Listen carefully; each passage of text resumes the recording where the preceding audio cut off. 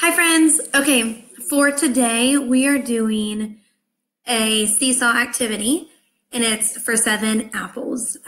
Earlier this week we've been doing toss of chips and combinations of 6 and how 6 doesn't have to just be 3 and 3, it could be 4 and 2. And we've been doing that with our yellow and red counters. So today we're going to use the picture mat to do 7. If you count over here, you'll see the 7 apples. What I want you to do is to divide the apples and put some in the tree and then some on the ground.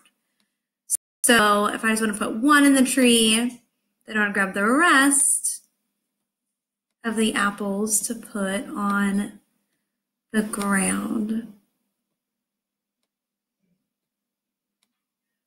So right now, if I wanted to read the first question, it says, how many apples are in the tree?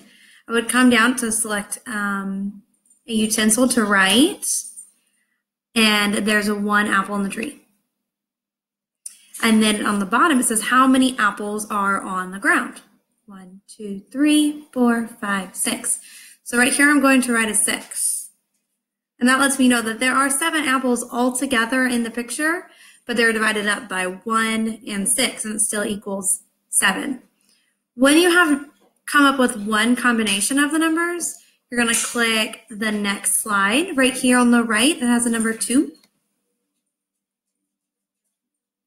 And it should save your first answer.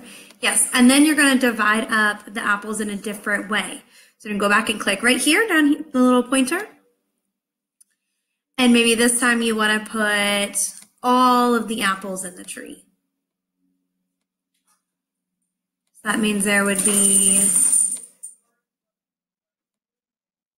7 apples in the tree. Let's count them. 1, 2, 3, 4, 5, 6, 7.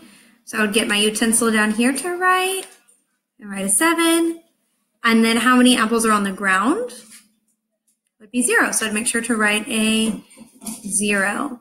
And to go a step further, if you would like, you can do a number sentence. So you do 7 plus 0 equals 7. And then you're going to click on the 3 over here in the corner on the right, and you're going to think of one more way that you can separate the 7 apples to be on the tree and on the ground. And then when you are all done, click the green check to submit. Bye, friends.